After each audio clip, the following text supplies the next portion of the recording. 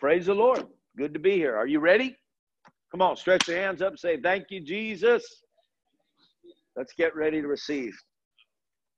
All right.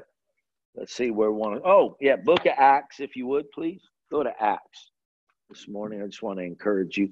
With all the things that are going on, I want to just stir up your faith. Amen. Reinforce. Because as you go through your everyday week, there's different things. And because you are, you're natural as well as spiritual, there could be a tendency to yield to your natural man a little more, right? And so you've got to kind of encourage yourself in the Lord, don't you? And the wonderful truth is the Holy Spirit is on the inside of you to help you. Just yield to him and say, Holy Spirit, I need help. Because he's placed there supernaturally by your heavenly Father, isn't he? We don't want to go through all the scriptures, but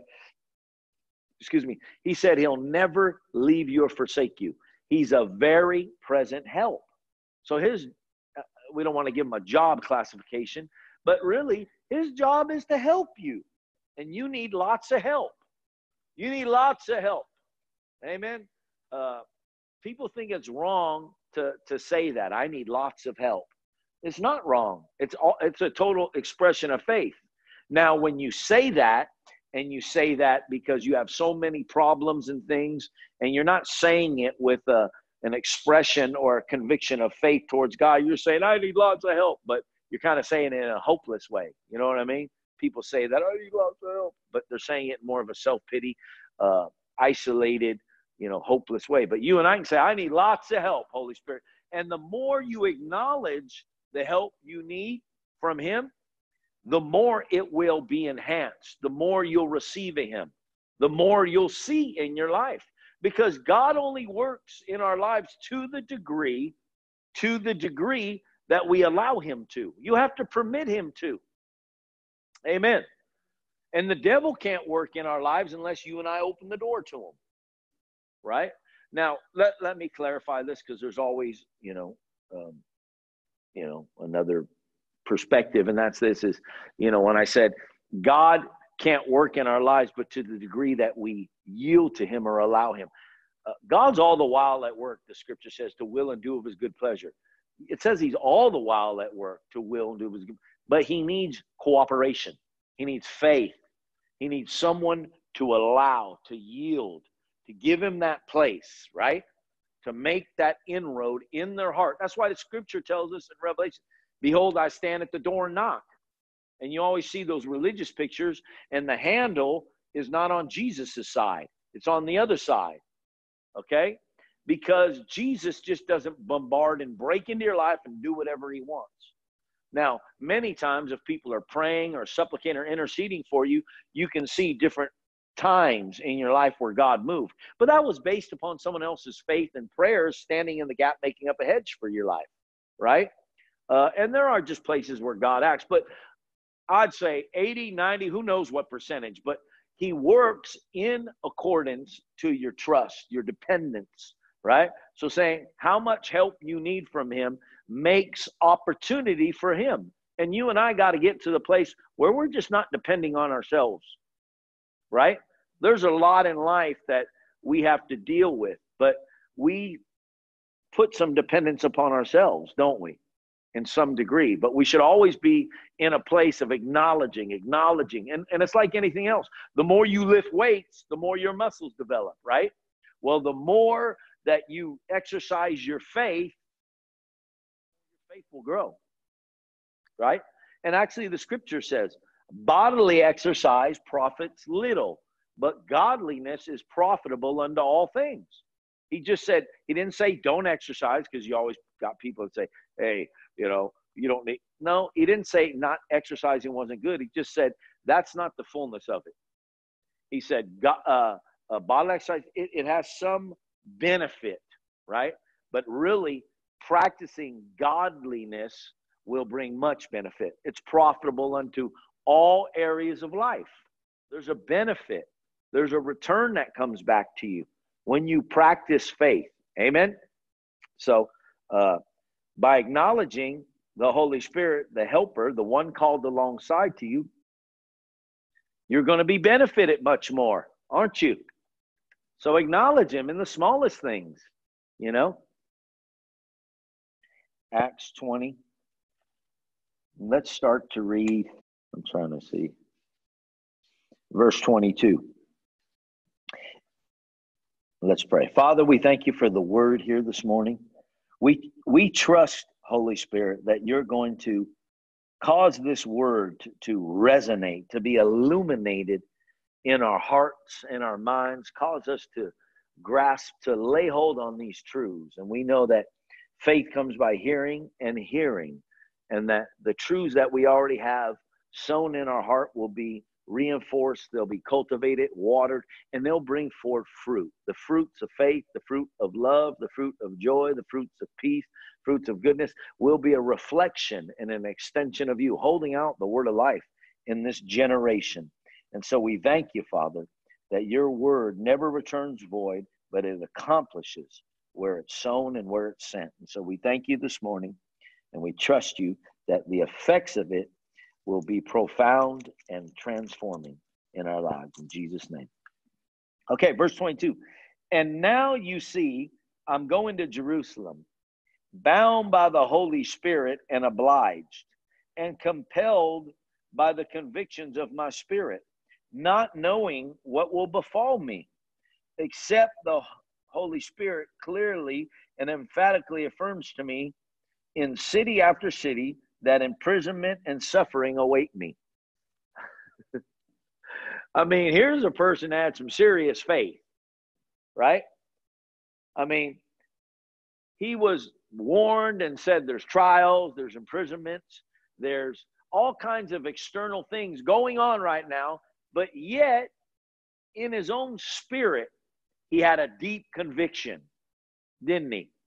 He says, I'm bound. I'm compelled by the convictions of my own spirit. I'm convicted. How many of you know when your spirit is strong, it can override some dangerous or challenging situations and circumstances that go on? When your spirit is ablazed and burning and has that full persuasion and that conviction, for instance, you sitting in church today is a good example. But you yielded your spirit today and overcame that potential risk, right? You arose over it. Glory to God. Your faith is working. Hallelujah. And God's going to reward that here this morning. Amen. And that's what the Apostle Paul said right here. So I want you to stop. I'm getting stirred up here. He says, I'm compelled by my spirit, not even knowing what will befall me. Now I want you to see this because I'm just kind of sharing this little. You and I don't know everything that's going to happen. How many of you know that? But you do know this, that no matter what happens, that God is for you, who can be against you? Right? That the Lord is your helper. Come on, Romans 8 tells you that. If God be for me, who can be against me? Right? And Hebrews 12 tells you this. The Lord is my helper.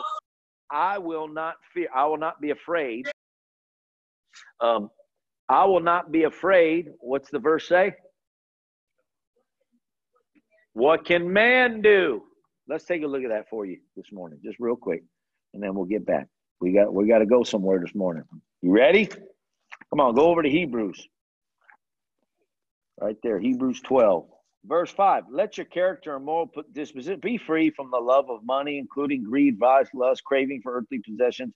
Be satisfied with your present circumstance situations with what you have. The emphasis is on what you have. What is it that you have? He says, for God himself has said, I will not in any way fail you. That's what you have. Christ in you, the hope of glory. He says, I'll not fail you. I'll not give you up. I'll not leave you without support. I will not in any degree leave you helpless, forsake you, let you down, relax my hold on you. Assuredly not.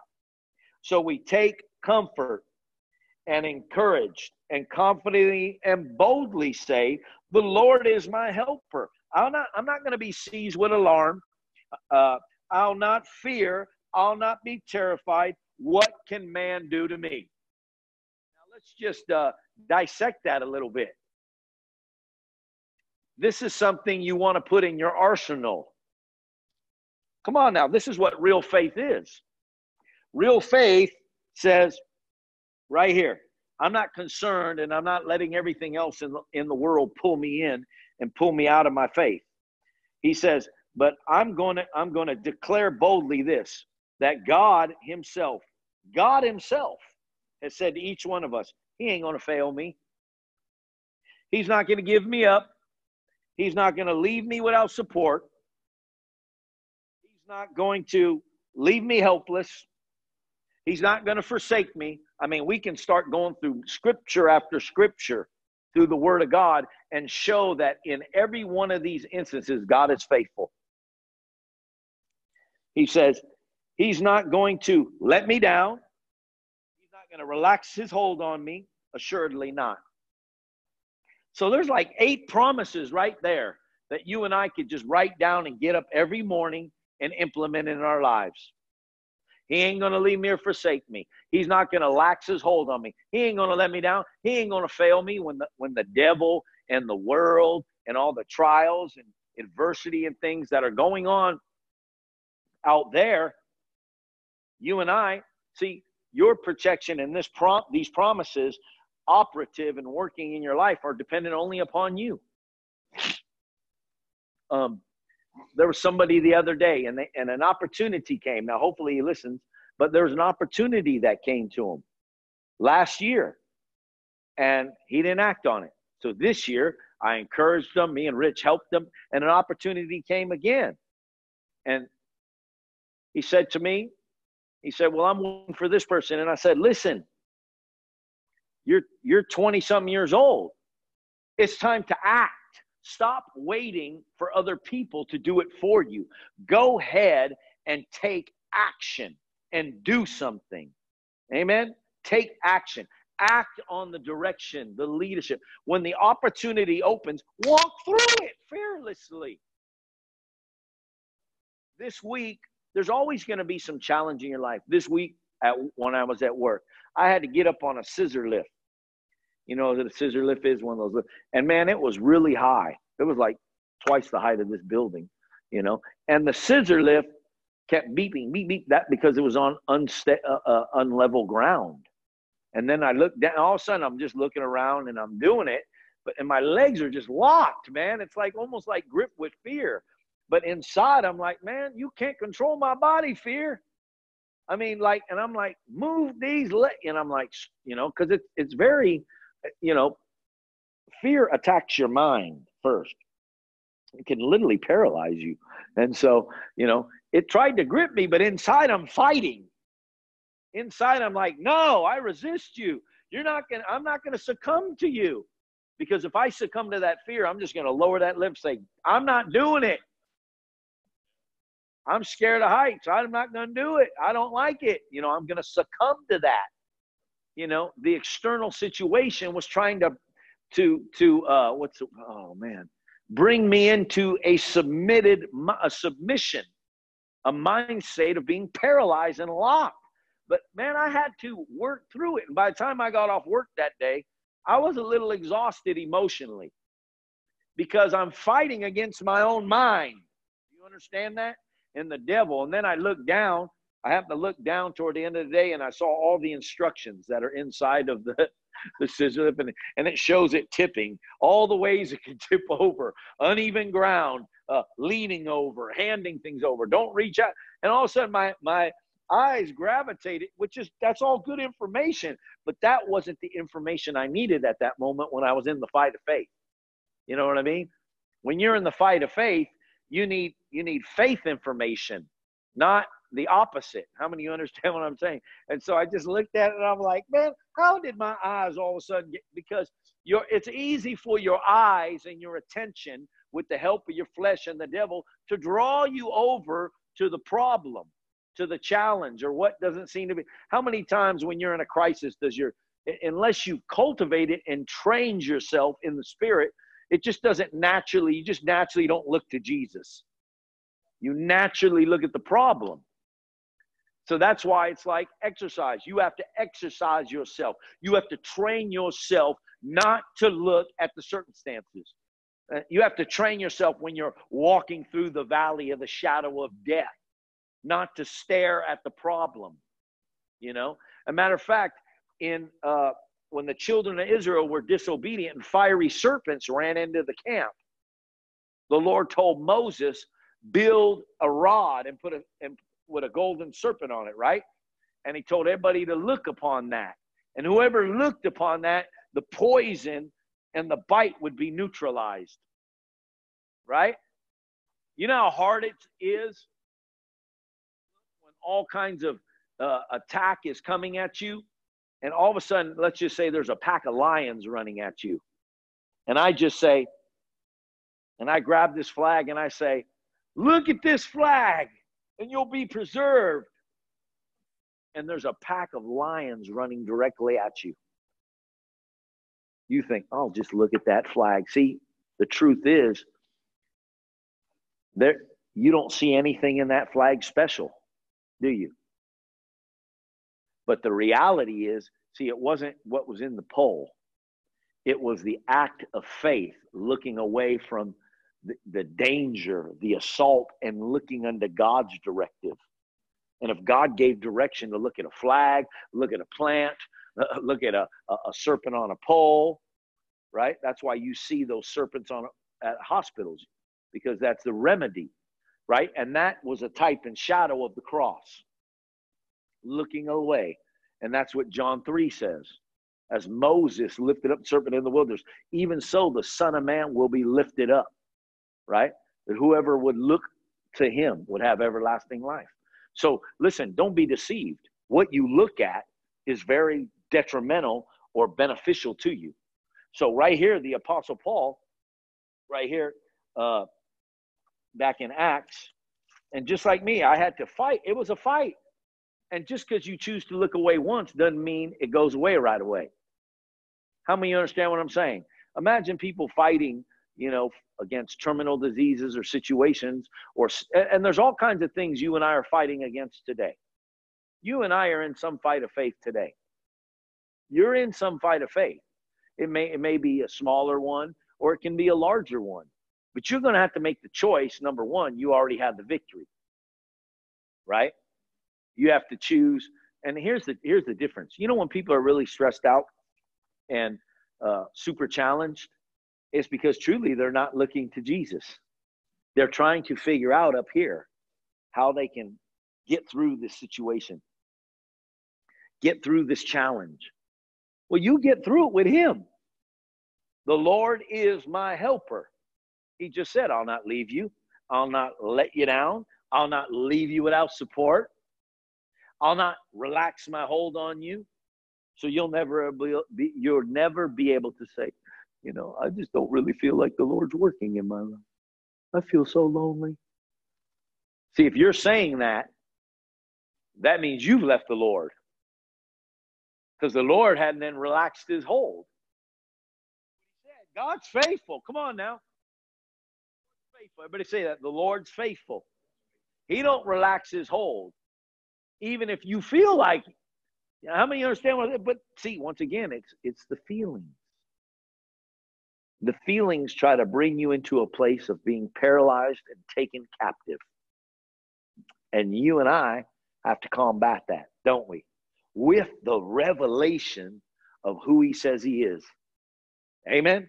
You combat that. See, it's easy to say in church. But when you walk out this door all by yourself, and then you watch the news, and you listen to that, and this person talks that, and you see that, and you see this, your mind is inundated with a bunch of unbelief, doubt, and fear. That's why Jesus said, let him who hath ears hear. You have to choose. Don't expect the world to tell you about God. Don't expect the world to tell you about your Father. You have a responsibility, is the word I'm looking for, to get to know him. How many of you understand what I'm saying? It ain't even the pastor's responsibility to grow your faith. You got a responsibility to get into the Word, to pray, to spend that time and invest in spiritual things. He that sows to the Spirit will of the Spirit reap. It didn't say if the pastor sows. Now there's that, if you'll sow some seed and water, provoke one another to love and good works. So there's harvest that comes and there's increase. But the reality is you get what you put in, invest in. Amen. So right here, he says, so verse 6, we're back in Hebrews. I said Acts 20, Hebrews 13:6. So we take comfort. How can you take comfort? See, it seems weird for you and I to say, I'm not worried.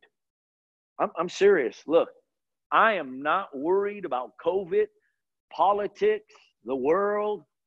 I'm not worried, man. I'm not kidding. Sometimes I want to slap myself and go, dude, you should be more concerned. I'm not concerned about my life. I'm not concerned about it. And someone says, you're out of touch. I'm not out of touch. You could be off this, let's keep it real. You could be off this planet today. What is your life but a vapor, the Bible says? What is your life but a vapor? Why would you try to carry the weight of the world? Now, it takes some time for us to get to that place. That's why we got to mature. But why would I carry what God already carried for me? How am I going to carry and worry about what I'm going to eat, what I'm going to wear, how I'm going to live? Come on now. Just go by what Jesus said. Don't have me start preaching. We got lots of Christians all around the world. They're just in worry mode. They're like that little bunny, that Energizer bunny. Worry mode. Boop, boop, boop, boop, boop, boop. Worry, worry, worry, worry. Worry, fretting, and anxieties. I'm not worried at all. If God needs to send a raven, he'll send a raven. If God needs to drop manna, he'll drop manna. I can tell you this, I've never seen the righteous forsaken and a seed begging bread. He is the provider, not just when I got a great job. Amen. Amen. Come on now. God's able to take care of his own. I am the shepherd, you shall not want. I can honestly tell you that. Because I just got a job back, but previous to that, I mean, hey, day to day, baby. Faithful. I never missed a meal. I'm telling you, I was eating steak. I mean, I'm not kidding. The Lord provides. I know that bugs people sometimes that don't have faith. They say you should be eating top ramen, saving every little penny. I mean, I like top ramen, but, eat whatever the Lord provides for you. Matter of fact, Jesus said when you go to someone's house and they put the food before you, go ahead and sit down and eat it. Whatever the Lord provides, thank him for it and keep moving forward. Don't worry, you'll be fed. The birds of the air sow not, nor gather in barns, and yet your heavenly Father feeds them. Birds of the air, man, they never go, Lord, we ain't ate today. And the Lord's faithful. Amen. We don't need to care about anything. Cast your cares upon the Lord, he says. Come on now. I'm just speaking to us and whoever might watch this later. The Lord said, cast your cares. Some people say, I believe it. But yeah, but you still carrying the care. The Lord's waiting for you to cast that care. And when you're carefree, you're joy-filled. You're peace-filled. Carefree. It takes time to cultivate that truth, to be able to say, Lord, you're going to provide for me. Thank you, Father. My job is not to try to integrate every little aspect about how God's going to get something done. It's not my business. My business is like what Jesus said. I'm to be about my Father's business. You don't know how God's going to do everything. I don't even care personally at this age. Just do what you want to do, Lord. Move how you want to move. Glory to God. right? Show yourself strong. Come on. He's ready and willing. The eyes of the Lord run to and fro the earth. The eyes of God, they're looking. Come on. He got big bifocals. He's like, he's looking to show himself strong. You think, well, I ain't seen nothing. Just keep walking, keep praising, keep speaking the word, keep serving him. Don't let the devil diminish and discourage you and get you moved away from looking to Jesus. Amen? And it's not about looking to him so you can get a new truck, a new car, house. But it's not about that. It's about you continuing not to ever allow yourself to be discouraged. How can you and I allow ourselves to be discouraged? We have to fight back. Fight the good fight of faith. So he says, take comfort. Now look, let me hurry up because I'm going to get to this other verses. He says, take comfort. What do you mean, take comfort? How can I take comfort? You don't know what I'm going through. But I like this promise. I will not, I will not, I will not. I mean, how many times does a person have to say something before you believe it? I mean, for me, it's good enough. I heard you. How many of you know what I mean? It'd be like, somebody telling you, I promise I'll do it. I promise I'll do it. And you're like, it's cool, bro. I got it. I heard you. I trust you. You're good. I mean, you know what I'm saying? You don't have to keep telling, but the Lord has to keep telling this because there's people who don't believe it. So he reinforces it, doesn't he? That's amazing, though. I mean, for God, that's wonderful to know that God's willing to say, I will not, I will not, I will not. There's no way for you to ever think that he wouldn't. How many of you know? He reinforces that. And he says right here, he says, so you take comfort, you're encouraged, and you boldly say, Lord is my helper. I'm not going to be seized with alarm. What does that mean, seized with alarm? That means if something pops up, you're not like, oh my gosh, coronavirus. Oh my gosh. Who or president that? Oh my gosh. There's a race riot. Oh my gosh. Look it. You remember when Jesus said this?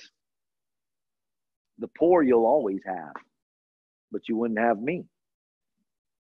Is there poor people today? There's still poor people, isn't there? Back to what I said. The Lord is our helper. Take comfort. Now I'm going to get back over to Acts. Let me just finish this last part right here. Okay? Amen? Are you getting anything out of this? He says, I will not be seized with alarm. I will not fear or dread or be terrified. What can man do? What can man do? You know what he's talking about? What can man do to you? He's not talking about your neighbor you have an argument with. He's talking about humanity. So the reality is just keep serving your God. Have faith, have confidence. Don't look at the problem. Don't look at the situation. Don't allow the news and the media and everybody else's opinion and fears and worries. Don't be seized. What can man do to you? Go back now to Acts. Let me just cover a couple of verses. I just want to encourage you. Don't look at anything going on right now in the world. And I would say this. I would say there's probably going to be some more stuff that's rumbled, that the devil rumbles up. Or just, can I just keep it real with you? People overly think and they paralyze themselves. Humanity, And most of the people that are trying to either run the country or they're in some level of supposed government leadership, look it, man. This is dangerous when it's overused. You know what I mean? When it's used too much, right? There needs to be a leading. And so what's important for you and I, and we can't be accountable for what others are doing in governmental places or whatever. You let the Holy Spirit lead your life. I'm not saying break the law, but I'm saying just don't put all your faith in government and everybody else, man. Don't do that right now. I mean, you and I keep some confidence, but what I'm trying to say is be led by God's government. Be led by God's government. And God's government is on the inside of you. I mean, when it comes time to vote, listen to the Holy Ghost. Follow the Holy Spirit. Know where to go. Know who to connect with. Know what place you're at. Know who's amongst you. All right? Acts 20. And I know a lot of people say, well, those people, man, I'm not against government. I'm just saying right now is not the time to be just putting all your confidence in, whatever's out there. Put your confidence and faith in the leading of the Holy Spirit, looking unto Jesus. All right? Acts, let me hurry and finish this up. Acts 20, back over here.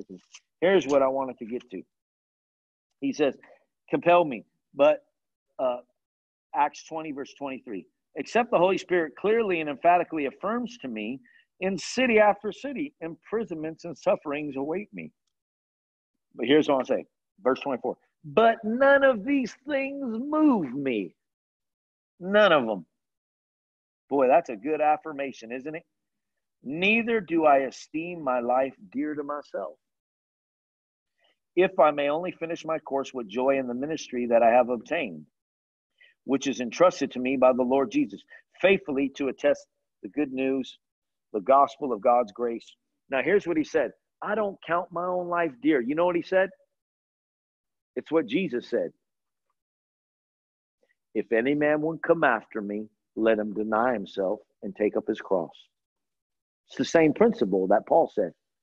I'm not counting my life dear. I'm not concerned about me. I'm not being cautious about my life, meaning what I want to see.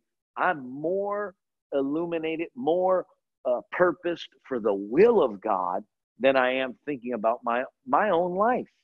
Now, obviously, he had a higher calling than probably you and I, but you and I can implement some of that truth and that perspective into our lives, that we should not be concentrated on us. What can I preserve in this hour?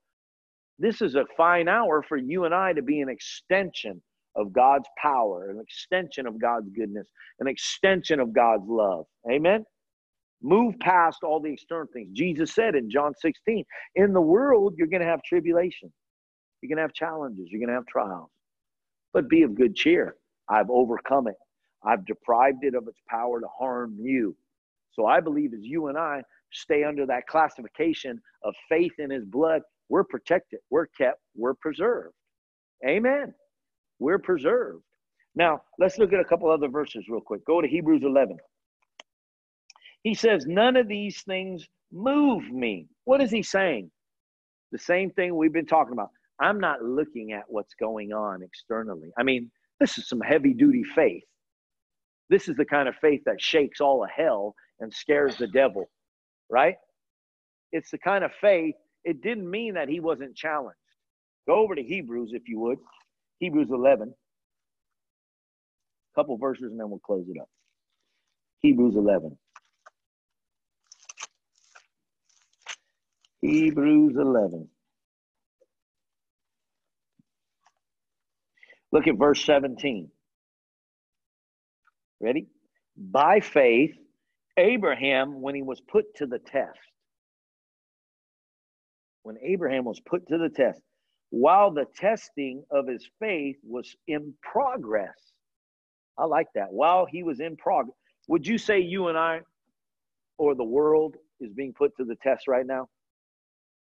I'd say so. There's a test going on right now in the world.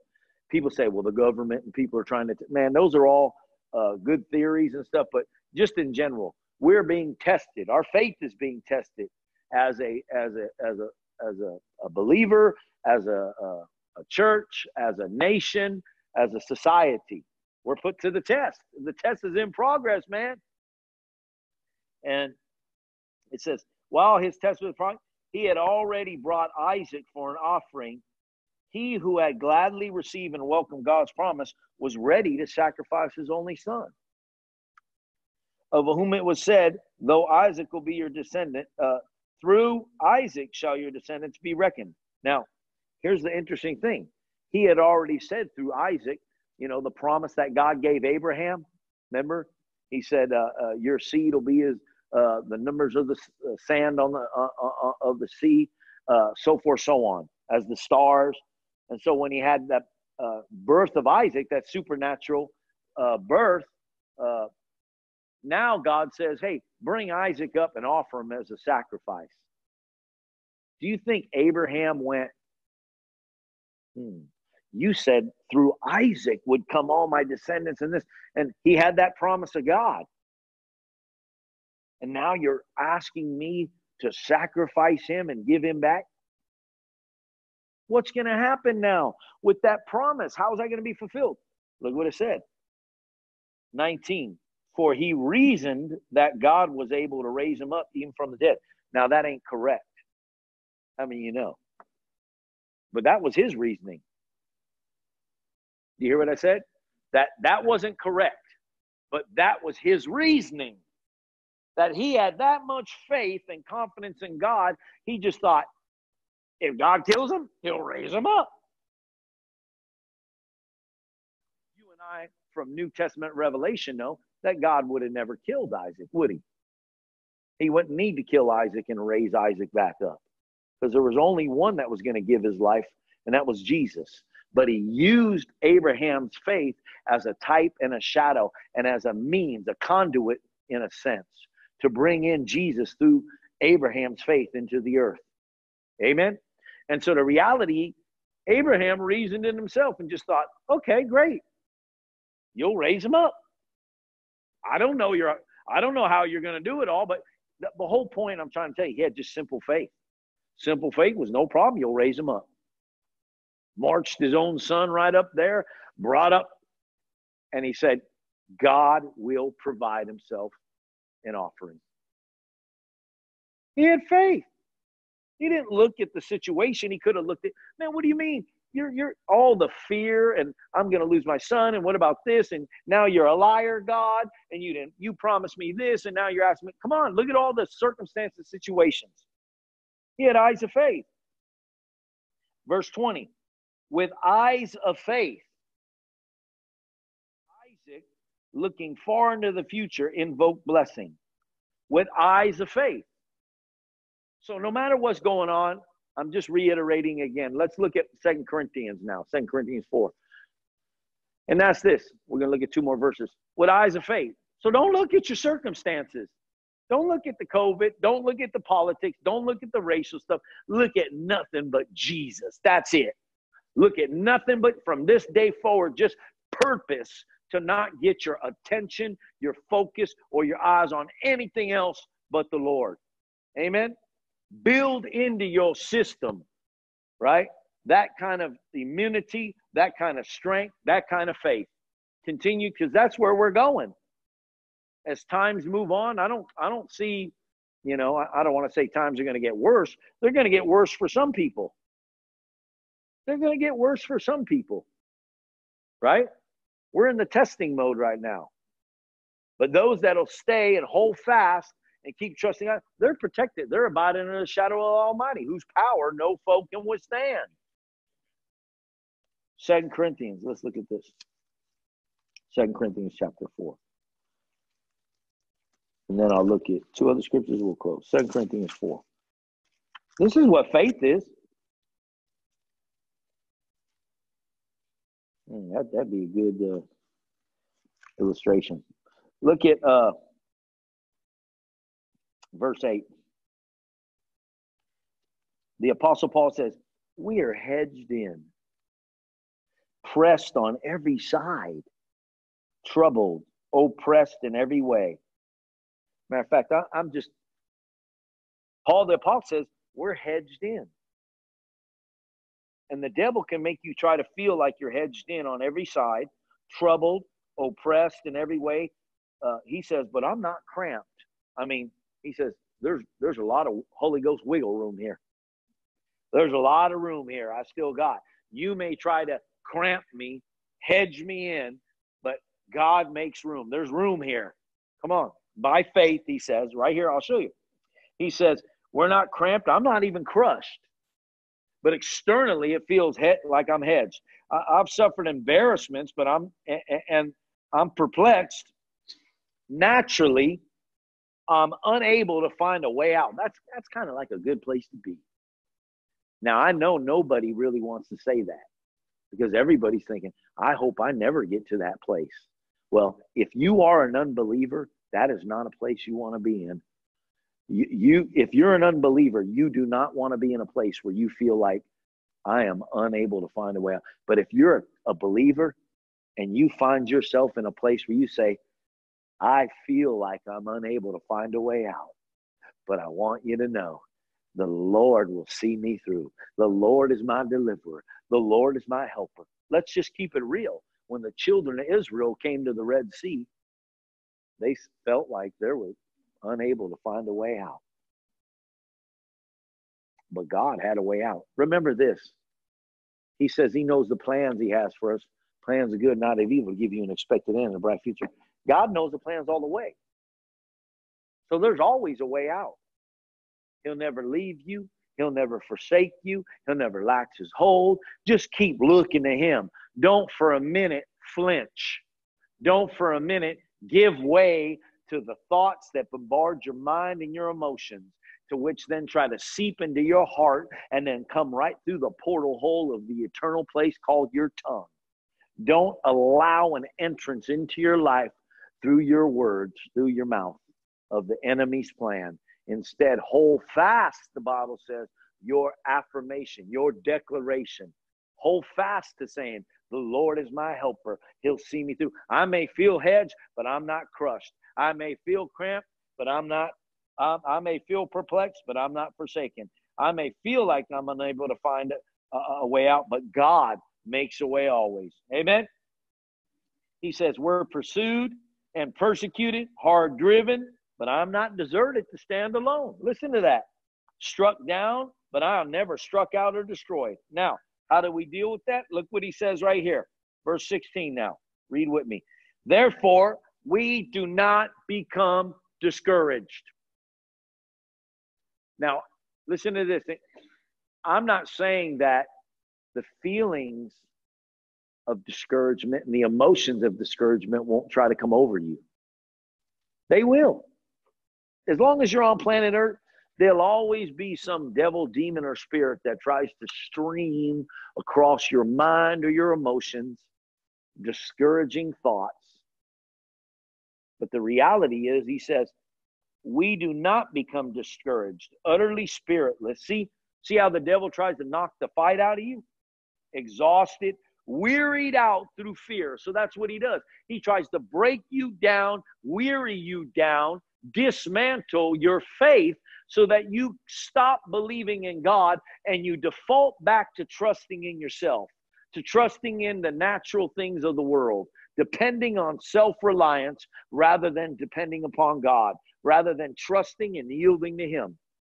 That's what the enemy does. He tries to wear you down through faith so that you, as I said, when I was on that scissor lift, you just submit and succumb to allowing fear to rule you now. But with eyes of faith, Isaac spoke about the future. Come on now. With eyes of faith, what are you saying about your future? Speaking about your life. You know what I'm saying? I'm not saying you got to be declaring 20, 50 years down the road, but you should be saying something that correlates with what your heart says. You should be saying something. Long life, you satisfy me, Lord, and show me your salvation. My best years are ahead, Lord. I'm blessed coming in, blessed going out. I'm not going to fail. You never leave me or forsake me. I'm more than a conqueror. I'm expecting you to do great things in my life. I mean, I am. I'm expecting to reach people. I'm expecting to walk in the blessings of God. I don't want what the world has. I'm expecting God's favor to hit. We keep walking. Our steps are ordered, man. He has a plan. Why? I mean, if I'm not going to trust God, then I should trust myself like the rest of society, which I'm not going to do. All right, let me hurry up and finish. He says, we're not wearied out through fear, though the outward man is decaying. Your inner man is being renewed. For this light, look at this light momentary affliction, this slight distress of the passing hour is more and more abundantly preparing and producing. Really, all this, let's keep it real. How many of you feel like you've grown during this time of whatever's gone on with in the world during the last, I don't know, what is it, 4 to 6 months? How many of you feel like you've grown? I really feel like I've grown. I mean, I got faith. And by the grace of God, I don't feel like I've ever flinched. I don't feel like I've drawn back. But I feel like I got a better understanding. I feel like I have a better understanding. I hold the deep convictions. If there's anything I've grown in, is if my expectations of Christians is down. So I don't expect any Christians to do anything. I don't expect myself to live according to what I believe. It'd be nice if they came along with the word, but I don't expect any believer to live according to God's word. I don't. I let that go because it bugged me. When you praise God, he inhabits. And if God walks in this room, I don't care if it's AIDS, COVID, Ebola, this. If God walks in this room, everything dark must leave. Period. When God walks in and steps in through your praise and manifests himself, everything goes. Otherwise, I don't want to go to church. I'm not at church just to give a lecture and have a little discussion on how to kind of just, intellectually walk with God. I'm here to experience power. I need something greater than me. I mean, because I have a certain ability and giftings, but if my whole life is going to be lived according to that, then I might as well stop going to church. I need a manifestation of something supernatural to enter in, amen, and invade my life, bring a shift, a transformation, enable me to live at a place that other people can't live at, meaning natural versus spiritual. That's where I want to live. I don't want to live in a base natural life where I'm just doing everything out of my own, self-preservation mode. So he says, here it is. I'll hurry up. He says, this light momentary affliction is preparing, and achieving for us an everlasting weight of glory beyond all measure, excessively surpassing all comparisons and calculations, a vast and transcendent glory and blessedness never to cease. It's not just for a season. We're going to go from glory to glory, strength to strength. Since we consider, we look not to the things that are seen, but to the things that are unseen. For the things that are visible are temporal. They're changeable, and fleeting. But the things that are invisible are deathless and everlasting. Put your faith in the eternal, everlasting word of God. It never fails. Amen. In closing, I'm going to read this last verse in 1 John 3. 1 John 3.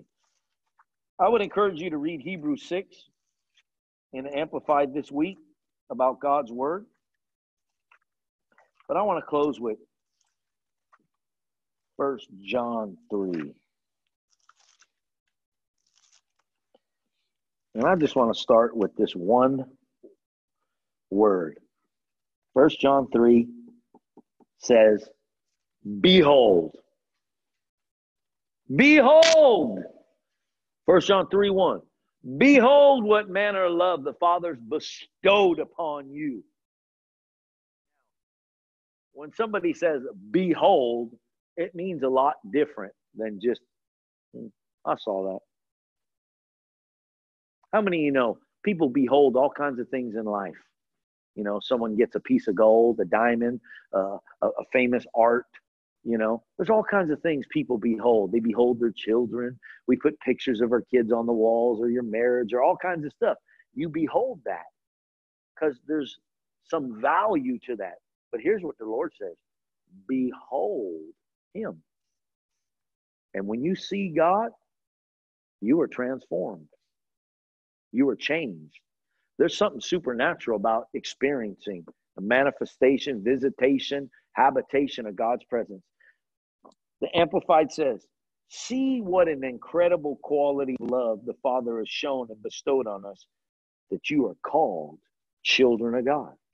See what an incredible, come on now, let's stand up. What incredible quality. Come on now.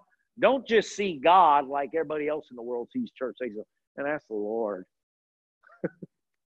When you see Jesus, it's a lot different, isn't it?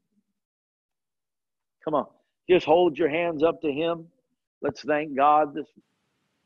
This message was brought to you by Living Water Fellowship San Francisco. You can connect with us on Facebook or email us at sflivingwater.com.